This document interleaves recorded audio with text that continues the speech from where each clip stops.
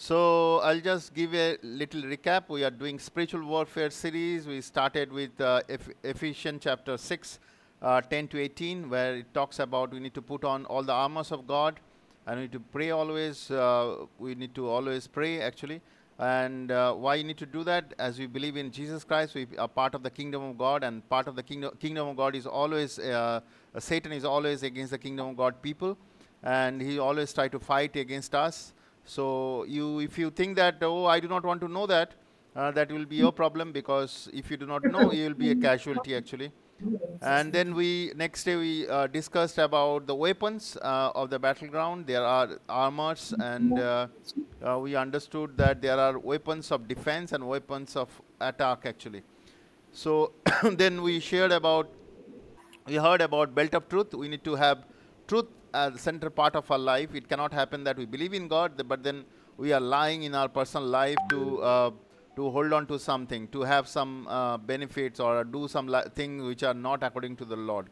So we need to have truth in our life actually. Truth should be center part of our life. Then we should put on the breastplate of righteousness, which will protect our heart from all the darts of the enemy, the arrows of the enemy. Enemy will always try to put arrows towards us by hurting us, by like bad words, bad understandings. Even in our imaginations, there can be wrong things which will try to hurt us. But if you put on the breastplate of righteousness, that will protect your heart. And the next day we shared about shoe preparation for the gospel. Shoe is actually offensive, where when you put on shoes, you you are going to the kingdom of darkness and sharing them gospel and bringing them back actually. So this is offensive weapon, and we need to all put on this. It is not that, oh, some people should go and share it. We will not do that. We are not called to do that. It's not like that. We all are called to share gospel. So that God wants from us. Then there is a shield of faith. Last week we shared about that. There are two kinds of shield. One is small one, other is big one. We need to have the big one, so that not only it will protect us, but also protect others from our family, from our faith group, from our known other believers actually. So our faith need to be strong. Someone is joining. 1 minute. Yeah, John. Yeah, actually we already started. Hi, John. Hi. We already started actually. We'll continue with that, John. Okay, then we shared about, then next day we shared about helmet of salvation, which we need to put on our head actually. That will protect our head from all the attacks of the enemy, basically in our thoughts. And actually then Hebrew, we find that there is a hope in our mind, that the hope is on Jesus Christ, not on anything else, but hope is on Jesus Christ, his finished work, his words, and what he's going to do. All these three things, our hope is standing actually. What he already did on his word, which is there, which is eternal, and also what he is going to do. He is going to come back actually, and he's going to take us.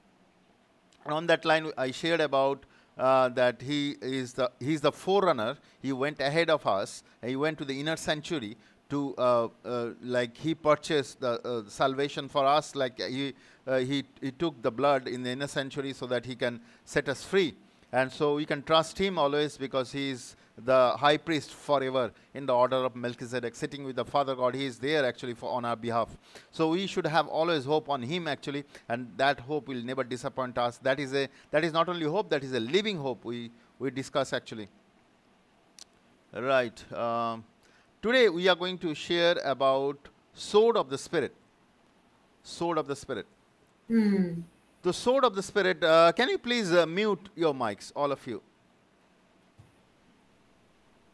Yeah. So the interesting thing is the sword of the Spirit, which is Word of God. Ephesians chapter 6:17 says that take the helmet of salvation and the sword of the Spirit, which is the Word of God. Word of God is a sword actually, that cuts actually. And Hebrews chapter 4:12 says that the Word of God is a living and powerful, sharper than any two-edged sword, piercing even to the divisions of the soul and spirit, and joints and marrow, and is discerner of the thoughts and intents of the heart. Is a living, powerful, sharper than two-edged sword. Let me give you an example. I was just after our marriage, once I was coming back from my duty actually. That day, whole night I was on duty, and morning, I think 7 o'clock, I was off. I got off actually. Next day was Sunday actually. So I was coming back to my house actually. And on the way there is a shop, there is a market actually, and there I found some fish. And I was trying to buy some fish, and I found some fish live actually.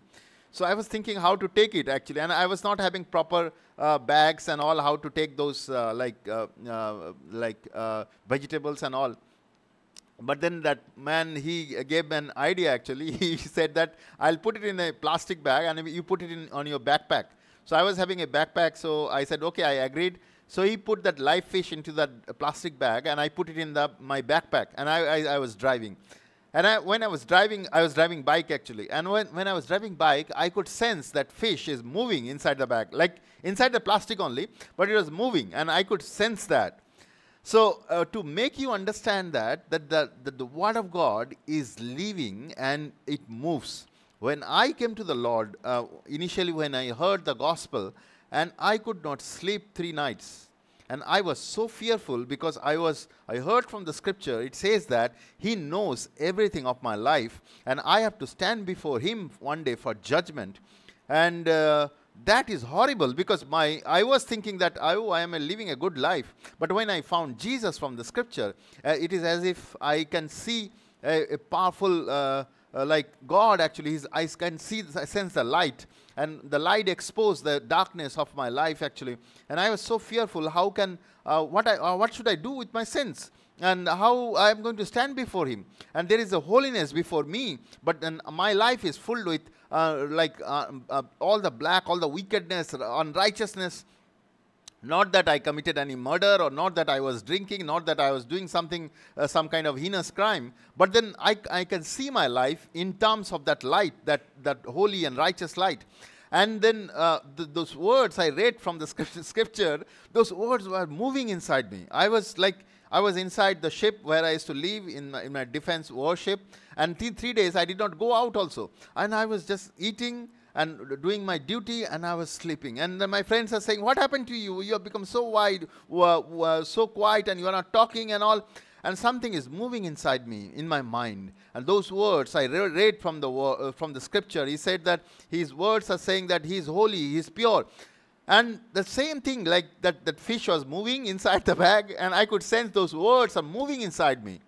And I could see that there is a God actually, and He is holy, and He is pure, and He demands righteousness. He is just, and He is going to judge everything, and everything He want to justify us. But I was not understanding how to surrender my life until one of my friend came to me and he said that, oh, you have to repent and you have to do those things.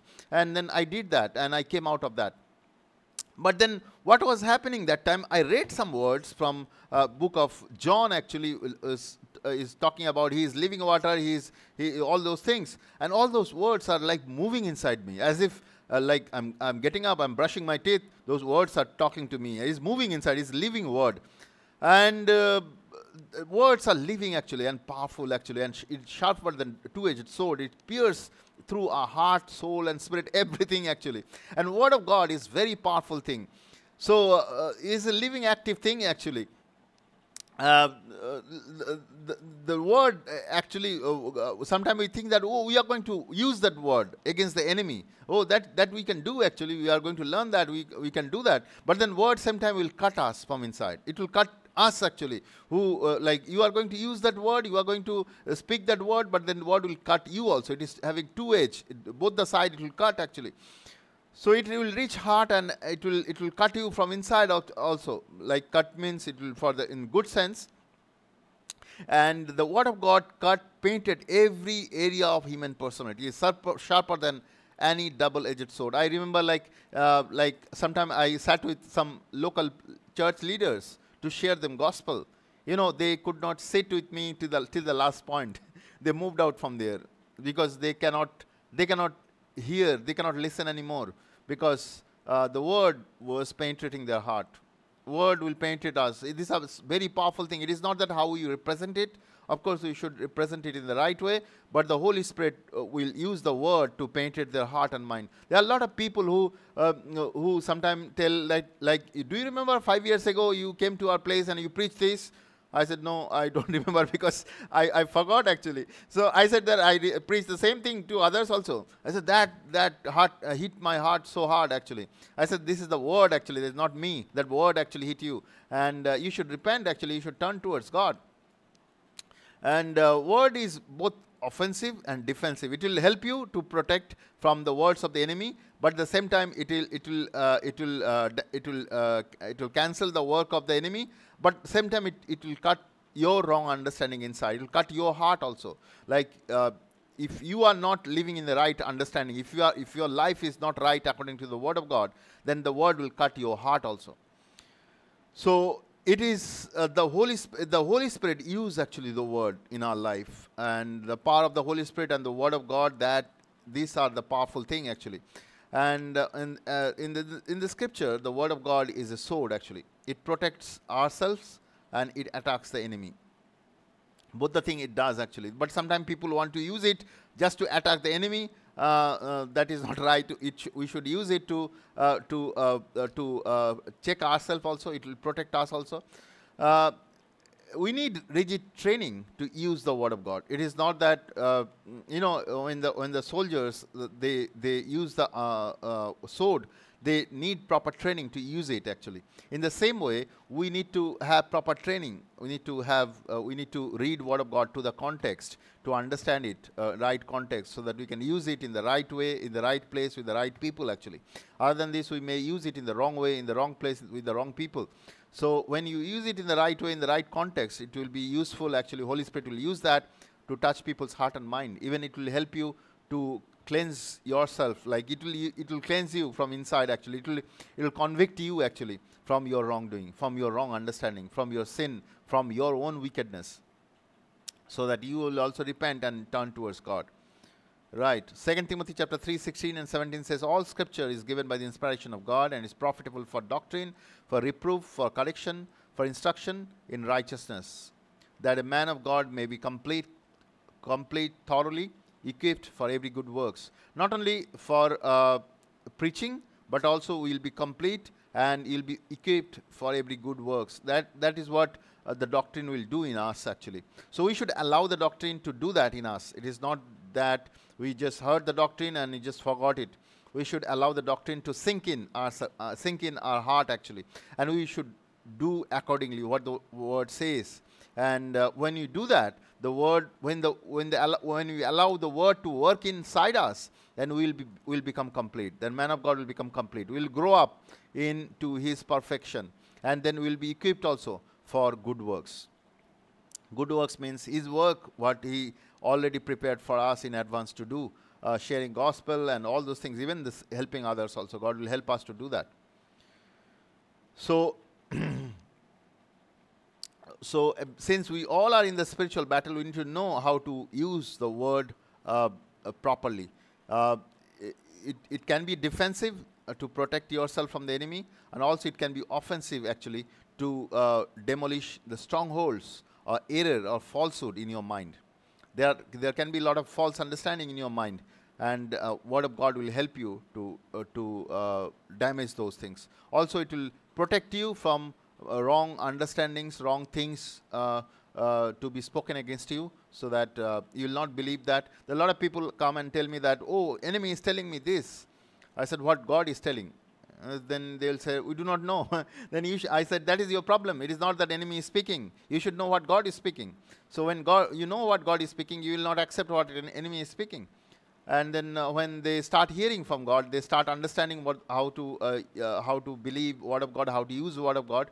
And then they say that, okay, I can get rid of that because I'm using word of God, and enemy cannot speak actually. I cancel enemy's word. So we need to practically use God's word to demolish stronghold in our mind, and also cancel enemy's word actually. Revelation chapter 1:16 says that he had in his right hand 7 stars, and out of his mouth went a sharp 2-edged sword, and his countenance was like the sun shining in his strength. So Apostle John, he saw a vision of Jesus Christ in his glory, and his mouth went a sharp 2-edged sword. That is the word of God actually. Jesus Christ, he saw Jesus Christ. That is not the same Jesus who moved in the Galilee, but Jesus Christ in his glory actually. And that from his mouth, that sharp two-edged sword is coming out, and that is the word of God. Now, Jesus Christ also used the word of God against the enemy. And when he was having fasting and all, and then enemy came to torment him, in Matthew chapter 4, verse 1 to 11, we can see that 3 times enemy came and enemy told him to do something. Enemy also told, enemy used the scripture actually to put him down, saying that, oh, you tell these stones to become bread. And he said that man shall not live by bread alone, but the word of God. Then he said that, okay, you should, then one place he said that you throw yourself from here, and God will protect you, because there is a scripture. He says that God will not allow your foot to be you will not be hit by anything. There is a scripture in the Psalms, and enemy knows that. Enemy was using that scripture, and Jesus said that God told us not to put him in, not to put him in trial. So Jesus was actually putting it in the right context. Enemy was taking it out of context, and he was trying to confuse him. Same thing enemy does in our life actually. And then enemy also told him that you worship me, I'll give you everything. Jesus said that no, I'll worship the Lord and God actually. And then enemy left actually. So the enemy may use word of God, partial word of God. He may use it so that he can put us down. And sometimes we may think that, okay, this guy is talking from the word of God, that means he is believing in God. No. We need to check it whether he is telling in the right context. So enemy may use that. So we need to know the right word, right understanding actually. For that we need to spend time with the word of God. We need to spend time with God actually. God will help us to understand that. And enemy will try to put us down. Enemy will try to put us on trials, and he will do all those things. He will use word against us with wrong context, so that he can put us down.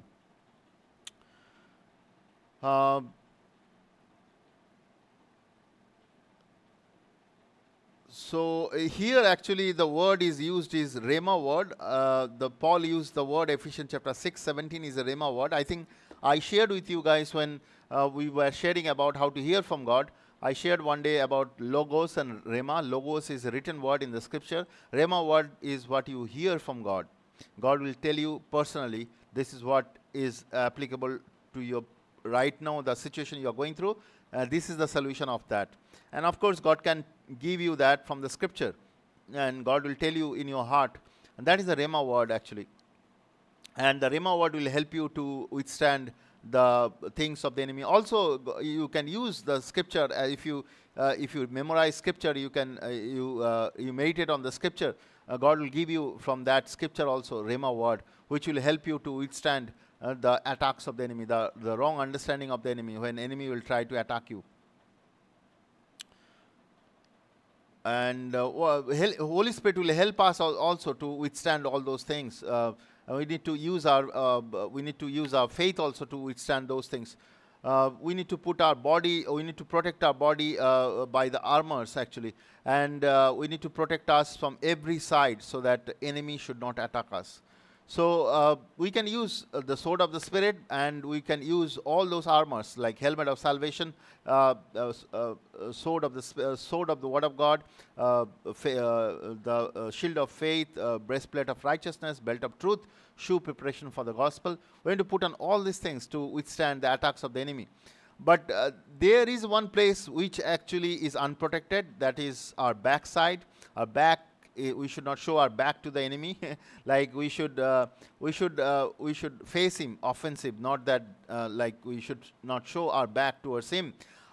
In certain sense, our back is like, you know, in army actually, when you go for close fight, and people who are from our side, people are from our team, they actually protect our back. How? Like if I'm going ahead to fight actually, to fire, those people will be protecting my back actually. So I'll trust them that they'll protect my back. They are from my own team. So, but then if they are not protecting it, then enemy can enemy can attack me from the backside actually. In one sense actually, if there are believers who are not properly born of God, and they are part of your group actually, and they can be a source of attack of enemy behind your back actually. So our back is not protected, and enemy try to attack us from our back. So we should not show our backside to the enemy. In one sense, we should always have we should have a offensive plan towards the enemy, not defensive thing actually. We should have offensive plan towards enemy, and we should be careful like with whom we are in Christian faith. There are some people, some believers, they are not properly born of God, and they have a lot of wrong understanding, and they can be a source of enemy. The enemy may use them against your life. So you need to be very much discerning. I'm not telling this thing to discourage you or keep doubting each other. No, not that. But we need to be very careful actually what you are doing, and who are there with you actually. Other than this, enemy may use them actually against you. So we need to protect each other's back. We need to pray for each other. Sometimes we know that some people are struggling, or some people are doing something in the spirit, and they are in the ministry. We pray for them, and I believe you also do that actually. But then some people are in kind of like a spiritual fight with really spiritual fight with the powers of darkness. And then I know them, and they sometimes tell me like, can you just pray for me? I'm doing this thing, and help pray for me so that God will give me wisdom, and also pray for me so that I'll be protected. So okay, I'll do that. I'll do that. I'll pray for that person. But we need to be very careful with whom we are actually. Sometimes people who are in our group, they might not be properly born of God, and they can be source of attack from the enemy. It happened with me actually. I was part of a church 12 years ago, and there was a division in the church. There are two different pastors. One is senior pastor and junior pastor. They are fighting in between, and I was not knowing that what is the fight in between, but then I found they have no proper doctrine actually. They do not believe in right doctrine. They are just like fighting two different teams. One Sunday one group is preaching, other Sunday other group is preaching, and it literally like they are preaching each other. They are preparing message for the other group is preparing message for this group, and that is going on in the church for some time. Then I started preaching about false teaching. When I did that, they become together and they started fighting against me, and then I thought someone is with me, but that guy was not born of God, and he was junior pastor actually. And then finally he becomes source of attack for the enemy actually, and he spread a lot of lie about me to others. And then God told me that just move out from that group, and then I'm not in them, I'm not working in them, just you go out from this place. I do not want you to be here. But by the time that person spread a lot of lies about me in that group, and then like one way, like as I was preaching there for some time, my reputation and everything gone. Then I also understood that it is not God's will actually to stay there. So I moved out from that place. So just an example actually, we need to be protected from our back also. People whom you think that they are close to you in faith, and they should not be people like they are doing something behind your back. It should not be like that. They should be prayerful people who are helping you out actually. So you need to be careful actually with whom you are. Right. So we should. I want to touch on this after the group's over. Yeah. So also we should not be defensive. If you are a defensive Christian, so enemy will always try to damage you. If you are a defensive Christian, we should not be doing defensive. If you know soccer, like for example soccer or any game you play actually, group game, you cannot play defensive and you cannot win the thing. You have to play offensive. In the same way, in the kingdom of God, it is not that you are praying for your family and you are praying for your children and you are praying for your job and amen. Thank you, Lord. You are praying, you are living defensive life. You are just protecting yourself. That is not the way you can withstand it. You have to be offensive. You should go out. You should share gospel. You should do things against the kingdom of God. Kingdom of God is advancing in everywhere actually. And you need to pray. You need to pray for the things what is happening in the city, what is happening in the country. You should be offensive. And when you are offensive, then you can break the power of the enemy, not only in your family but also around actually. We need to be offensive, not defensive. Defensive means he is like powerless. He is just like trying to protect his own family. His faith is very less actually. So we need to advance against the enemy. Matthew chapter 16 verse 18 says that I say to you that you are Peter, and on this rock I will build my church, and the gates of Hades shall not be prevail against it. Now, in the proper Greek, actually, the word Peter is Peter is a rock, but then in the Greek there are two kinds of rock actually. One is small rock, and is a big rock. Peter means small rock. So if I translate it in proper Greek, it will be like this: that I say to you that you are small rock, like Peter means small rock, and on this is big rock, big rock, big rock. I will build my church. So Catholics have a problem with this word. They say that, oh, on Peter he is building the church. No, no, no, no. Peter was small rock, and the rock, this rock he is mentioned is the big rock, and that is actually big rocks on which people is to build their house and all. So he said that on this rock I'll build my house. The rock is he himself actually, his foundational understanding, and he built his church on that. And the gates of Hades shall not prevail it. Means the enemy's gate actually will not prevail it. You know what? Enemy will try to come and attack the gates of kingdom of God. Who are there? People who already believed in Jesus. Enemy will always try to attack them so that he can bring some people out from there. I know a lot of brothers and sisters who are born of God, but then they are living in discouragement. Some of them, they left their faith, or some of them, they are living in a horrible condition actually. They do not believe in God. They are in like horrible condition. Their mind is almost gone actually. Their mind is almost gone mad and all. So they gone through a lot of enemies attacked, and they allowed that thing to happen. They did not protect themselves. They did not walk in the right understanding of God. So we should not allow the enemy to attack us in terms of we should attack the gates of Hades. We should attack the gates of Hades regularly, and we should bring people out from there. So we need to attack them with the right understanding of the gospel, putting on the right armor of God. We need to go and bring people out from that place. We need to attack the kingdom of darkness actually. Unless we do that, the enemy will always do that against us. Enemy knows our potential. Enemy knows that who is there inside you. Enemy knows it very well, and that's why enemy will try to put doubts in your mind, so that you will not be walking in the truth. You will not be understanding what God has given you to do actually. So you will live in doubts, and you will live in ungodliness and fear, shame, guilt, all these things. Colossians chapter 2:15 says, having disarmed principalities and powers, he made a public spectacle of them, trampling over them in it. So Jesus already triumphed over them, and through Jesus we can also triumph over them, triumph over all the power of Satan actually. And Jesus already disarmed the principalities and powers. The principalities and powers which are working against us, working against the society, working against the people, Satan's kingdom, they are already disarmed. And Jesus Christ is already triumphed. He is already victorious. And we are also victorious with him. And we should know that we are not victim, we are victor actually. And in that understanding, we should hit back against the enemy actually.